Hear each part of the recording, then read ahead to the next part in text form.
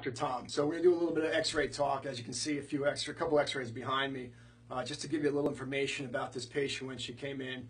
Lots of low back problems, low back pain, the sciatica, radiating pain down the legs, all that good stuff. And really for her, not just about the pain, but she's not being able to do the things she likes to be able to do: skiing, exercise, playing tennis, those types of things here. So came in, we did our initial evaluation. Obviously, we start off with our X-rays, and as you can see here, we did a straight-on shot of her lower spine. Now, the main point that I make here is I want to see balance within the spine.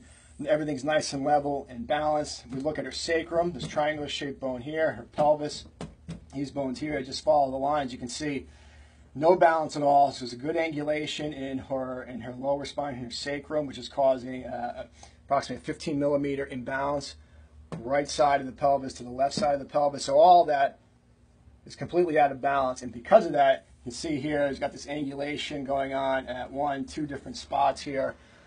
So we put a plan together, which basically included chiropractic care, functional rehabilitation, which is our posture and our mobility exercises, and neuromuscular re-education, which basically just means we're trying to get better communication between your brain and your body and your muscles. So we followed up after her initial phase of care, did some X-rays to see what's going on here. And now you can see completely balanced through her lower spine.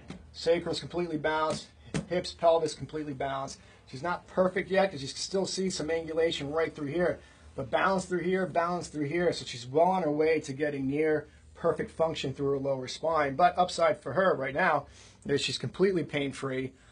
She's completely functional because now she's training for a duathlon, which is basically a bike and run competition, which is coming up in May. But all in all, this patient is well on her way to completely getting this corrected, this lower spine problem corrected, not just for today, but a year from now, 5 years from now, teach her to do the right things at home.